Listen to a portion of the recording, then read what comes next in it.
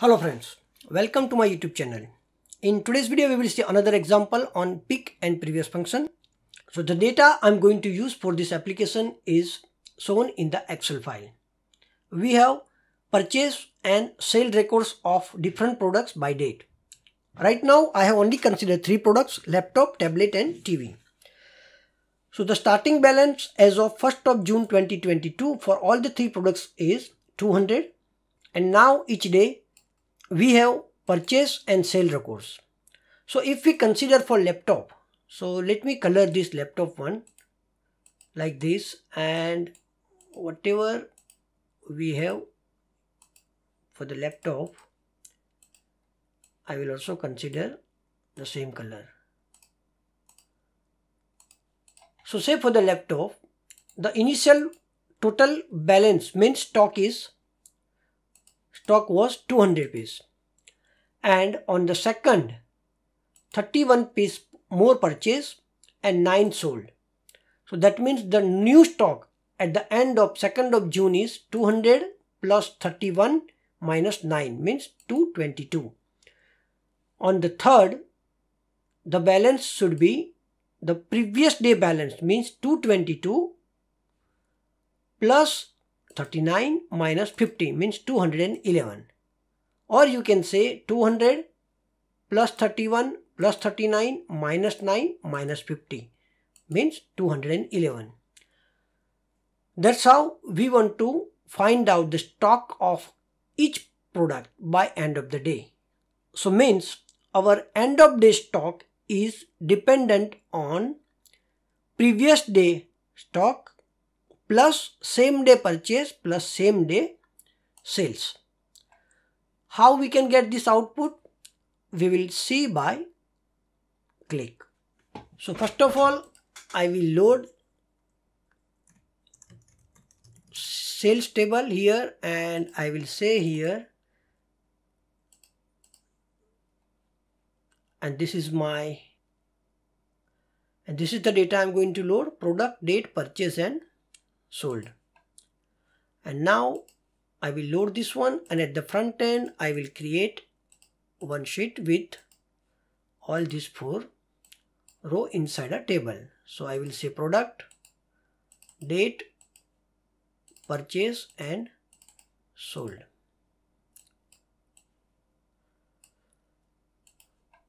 I will also add here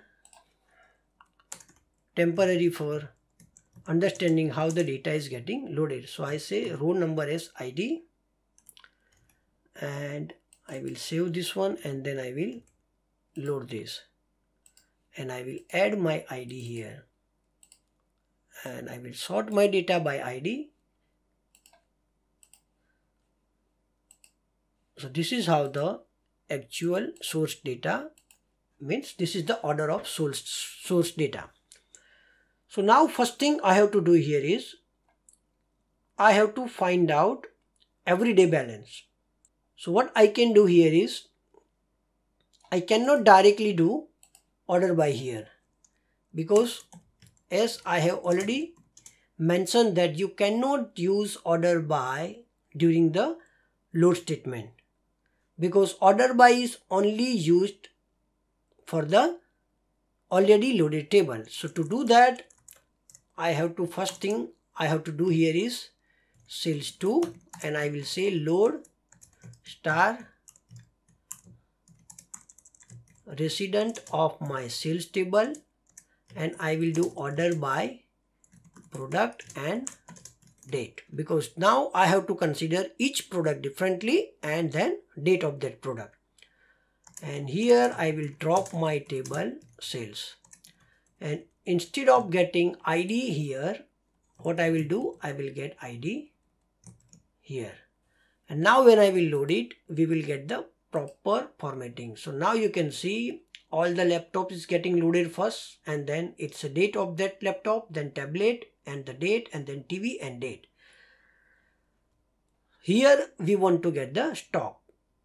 So to get the stock, first thing is we have to do purchase minus sold. So I will do here, so we will add here purchased minus sold as stock.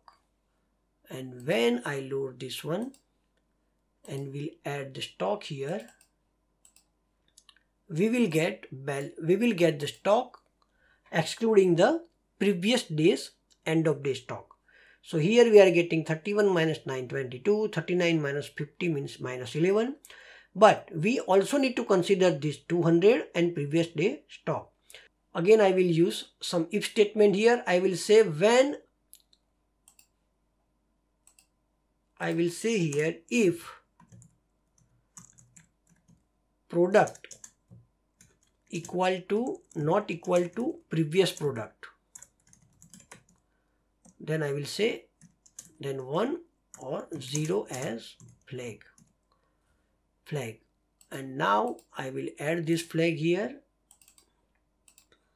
That means you can see whenever the product is changed,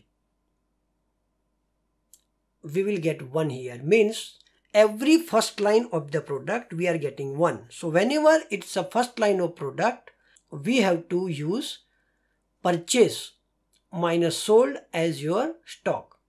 So instead of 1, I will mention here purchase minus sold as my stock. So I will say stock new. I will load this and stock new. You can see we are getting null here because sold is null here. So whenever you are doing any mathematical calculation with null value, it will be always null. So 200 minus null equal to null, 200 plus null equal to null. So instead of this, we have to use range sum function here. So range sum function will replace all null value with 0. So range sum will do addition of purchase quantity and sold quantity. We don't want to do addition. We don't want to do purchase minus sold. So I will make sold as minus. And then I will load it and we will get something like this.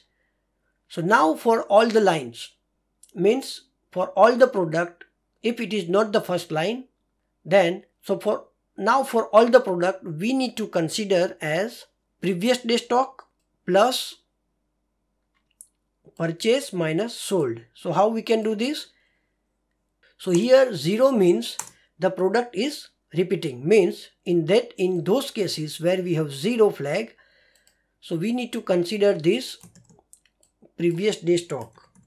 So previous day stock is this, and we have to do plus purchase minus sold. So once I load this, we will get the desired output. But it could be possible that you might have purchase or sold. One of them will be null. So to handle that, we again use range sum here. Previous day end of stock plus purchase and minus sold. And when I will load this, I will get the same output. So instead of stock new, I can say end of day stock. And when I do end of day stock, I have to also update this one and we will get the desired output. So if we match with this Excel, we will get the same output as per our requirement.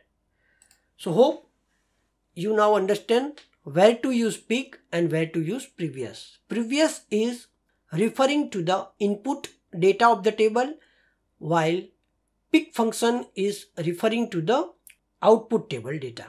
So this end of day stock field is getting created during this load. So here if you want to refer end of day stock, you have to compulsory use peak function.